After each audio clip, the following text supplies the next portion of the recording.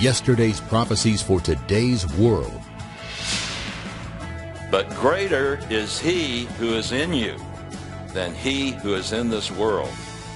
The Holy Spirit dwells in every believer, and he is in you, and you need not be afraid. And now, Hal Lindsey's Bible study, the book of John. Then we come to the Gospel of John. Oh, you see, Matthew, Mark, and Luke were written soon after Jesus died. They were all written. They were all written before Paul was put to death. They were all written before 60 A.D. So they were written by eyewitnesses who had been with Jesus, and frankly, they had not really digested the just spellbinding fact that they had walked, talked, eaten, laughed, slept with the Creator of the universe.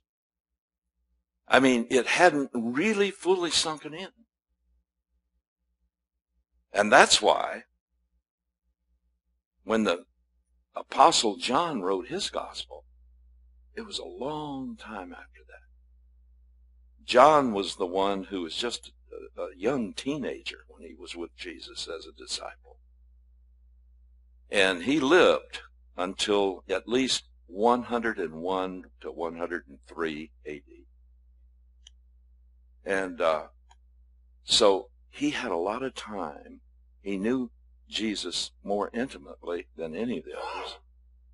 And he had a lot of time to go over and over about what he had experienced. And that's why when you read the Gospel of John, he doesn't really write to the Greek, the Roman, or the Jewish culture. He writes to all who would come after him. And he had a very, very definite purpose. But when did he write it? That's the first question I want to ask. He wrote it after he wrote the book of Revelation. In fact, the last book of the New Testament that was written was the Gospel of John. Last book of the canon. You see, he wrote the Gospel of John after he had been released from Patmos. Let me read you a few things.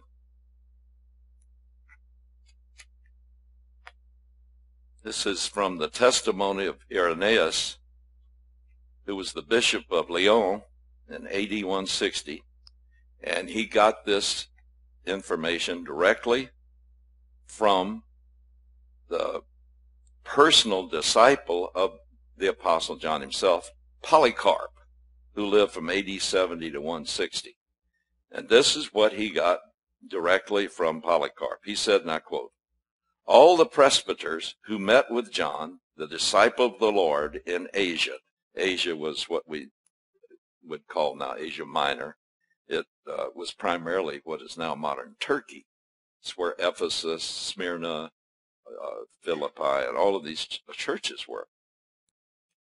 And it says, "All the presbyters who met with John, the disciple of the Lord in Asia, give testimony that he conveyed to them these things, for he lived with them even to the time of Emperor Trajan.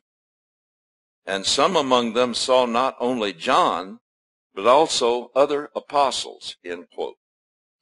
All right, Emperor Trajan began his rule in 98 A.D. and ruled until 116 A.D.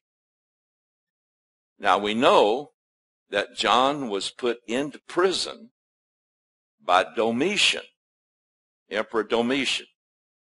And Emperor Domitian, he ruled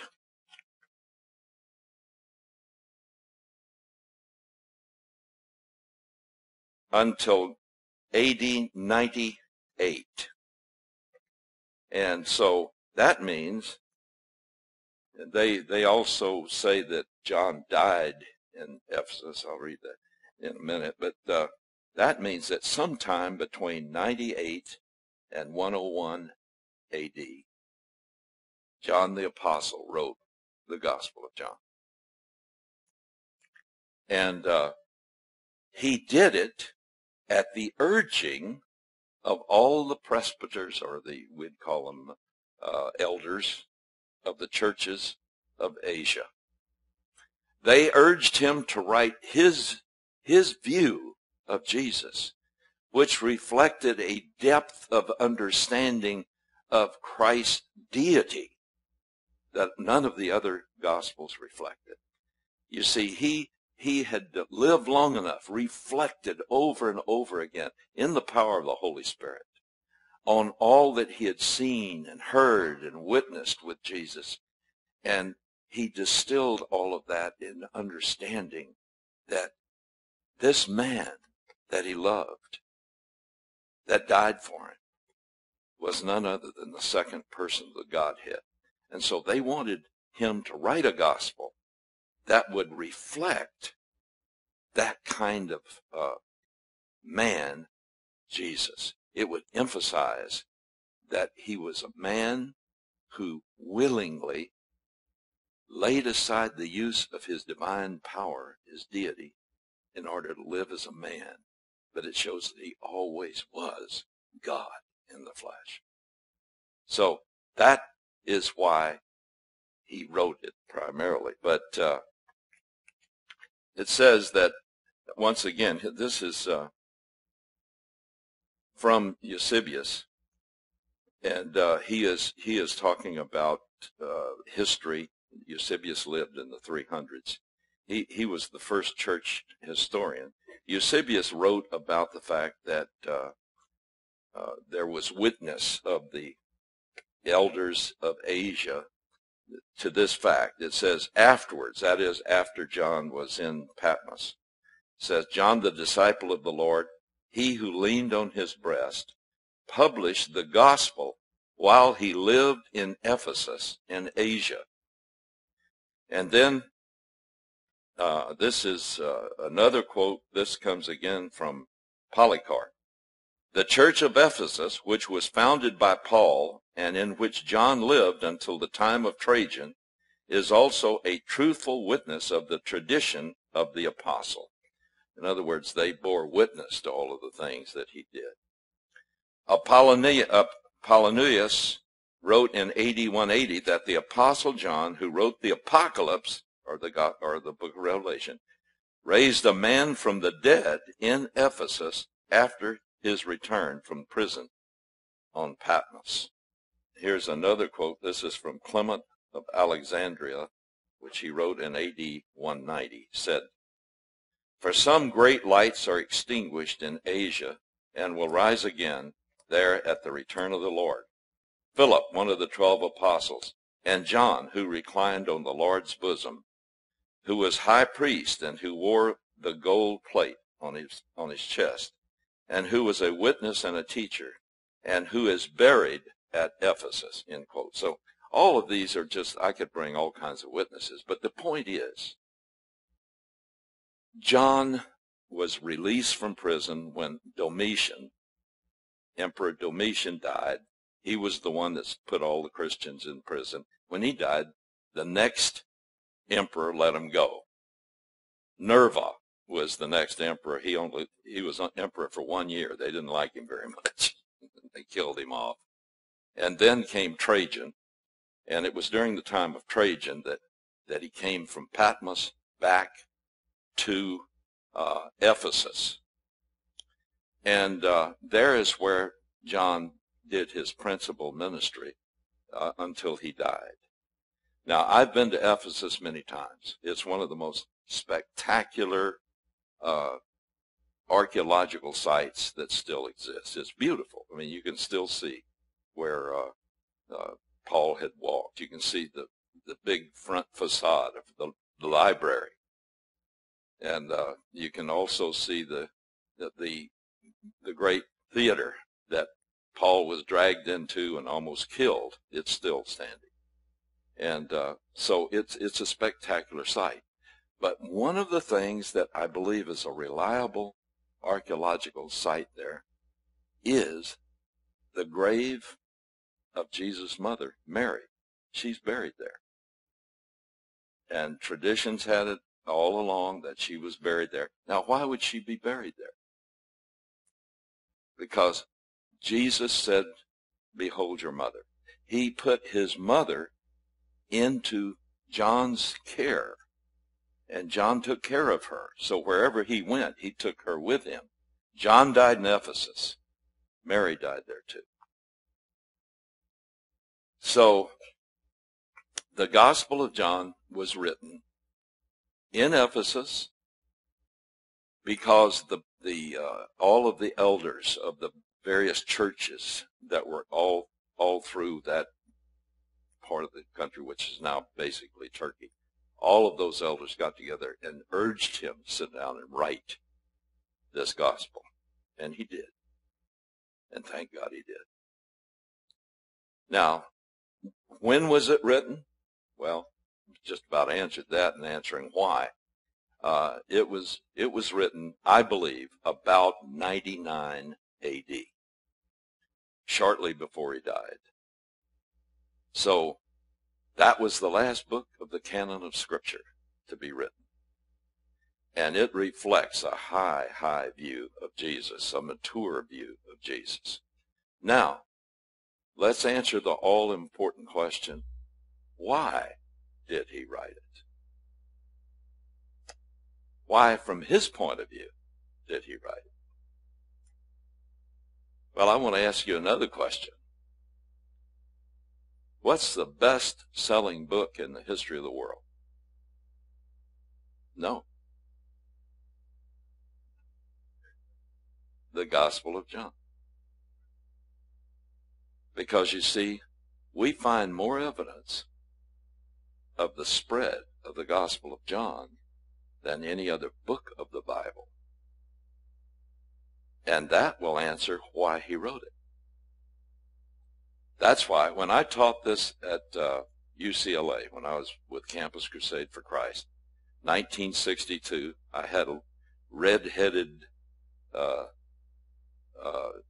kind of a timid guy named John Reardon, who was in the class. He was one of the disciples. And I was teaching about why John wrote this and the persecution he went through and all of that. And I mentioned the fact that, you know, evidence shows that the Gospel of John was the most circulated book of any book in history. And I said, the reason John gives us.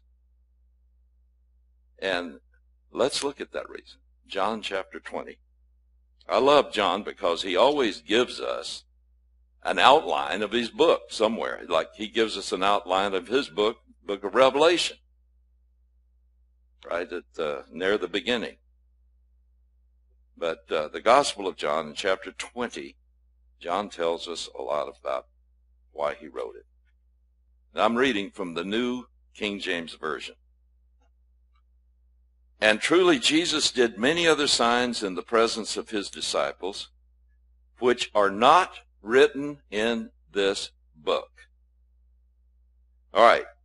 Now that's very, very important because it tells us that John was aware of the other Gospels, and he was aware that what he wrote didn't include everything that they wrote about. And the whole church bears witness. This verse is not only a statement of John, it's also a statement of the church, of all of the elders. It says, many, and truly Jesus did many other signs in the presence of the disciples, which are not written in this book. So he tells us, look, there are all kinds of things I could have put in this book. But I selected these. Why?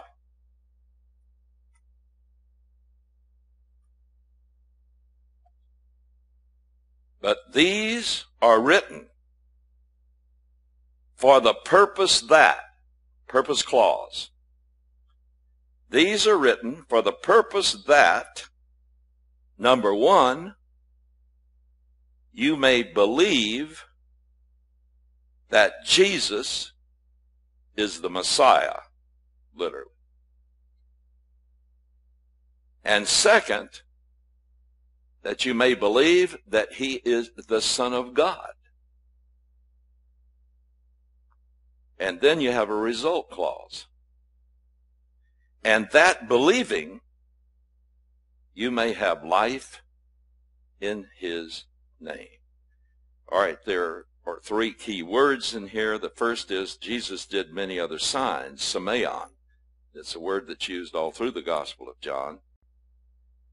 The reason is because semeion means it looks at a miracle, something that sets aside the rule of nature, something that is an impossibility that is performed. But semeion emphasizes not so much the miracle itself, but what it means. In other words, he did this great miracle to show and prove something. So he uses that word. He says, Jesus did many of these signs that are not in this book, but these are written that you might see something. All right, then there is the word that is key, that you may believe. Literally, that clause is a purpose clause, and it means, and the verb tense means, that you may come to believe. In other words, the things he's written in this book were written for the purpose that when you read them, you will come to believe. Number one, that Jesus was the promised Messiah. Number two, you will come to believe that he is the Son of God. And that once you at a point of time do this, and you're believing it, that you might have Zoe in his name. Zoe is the Greek word for life that's used. There are two words in Greek for life, at least two. They've got numerous words for everything. But bios is one word for life. That we get biology from that. Bios is simply natural life. But the way Zoe is used by the Greek writers, especially John, is that it's God's kind of life. It's God's spiritual life. It's the life that we lost when man first sinned, so that we were all born with bios, but not Zoe. We're all born physically alive, but spiritually dead. And he wants us to know Jesus and believe in him so that we get God's kind of life born back into us. And he emphasized that, John chapter 3. That's the chapter I came to know the Lord. So he says that, first of all, and you can, if you have the book, by the way, all of this is diagrammed in it. That little book, John, the Gospel of Belief.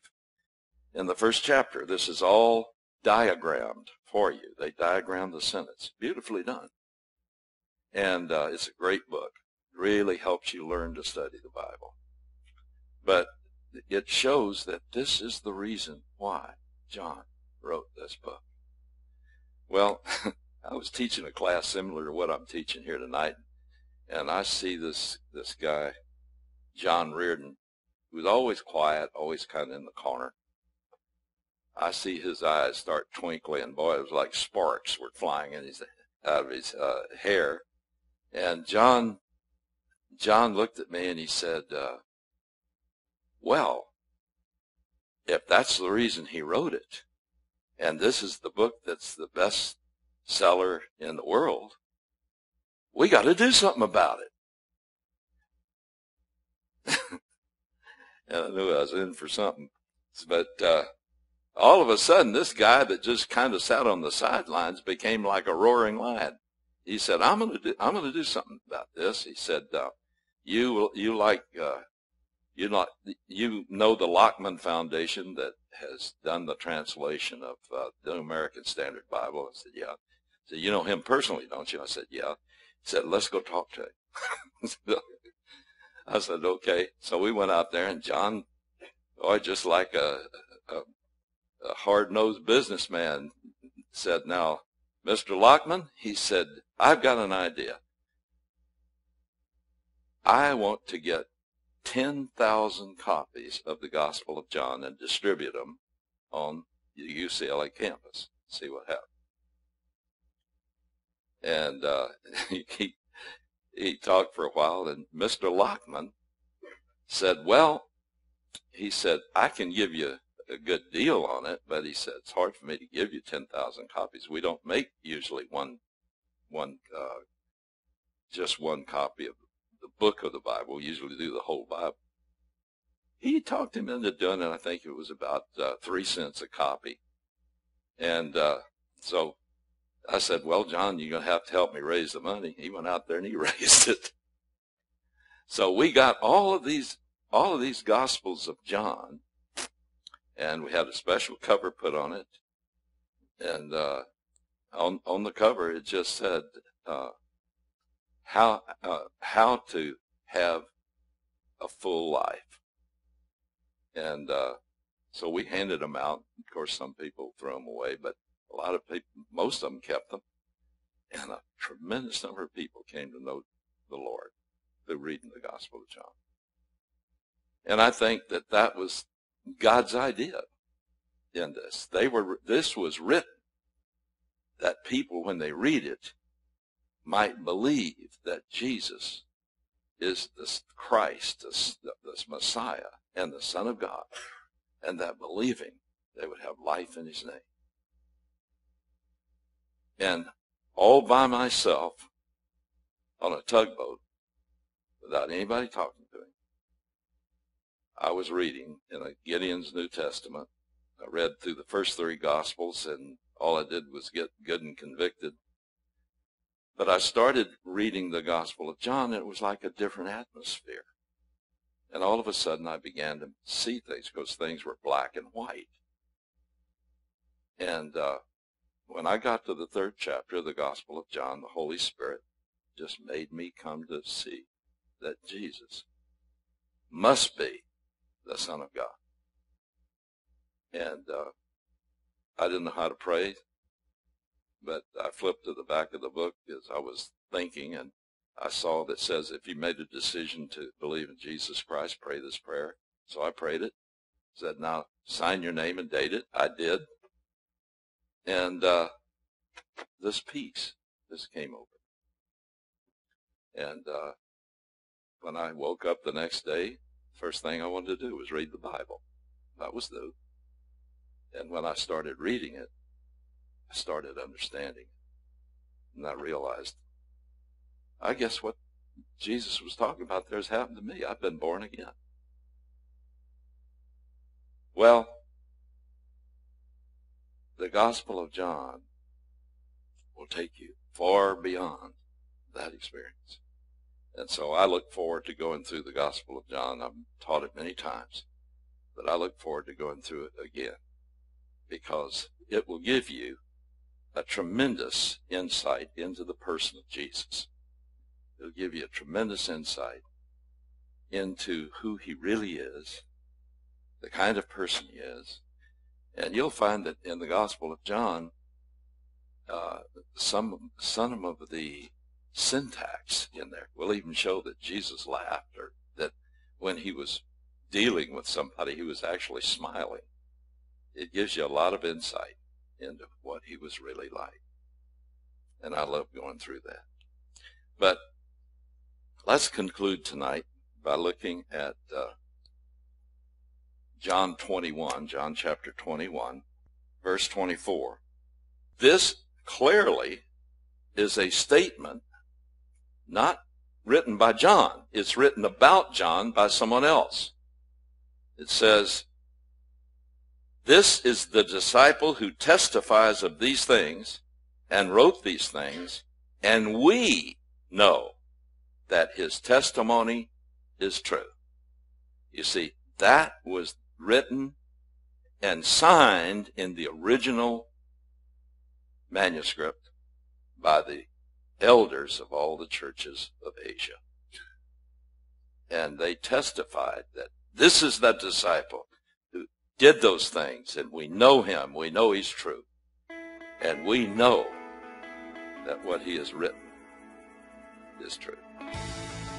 So, it's a very attested gospel, isn't it? Father, in Jesus' name, I pray that you will make this a great experience, a great study, that it will bless us all, and that it will give us the most important experience of all as a Christian, and that is to really get to know Jesus and love him in a very deep way. Amen.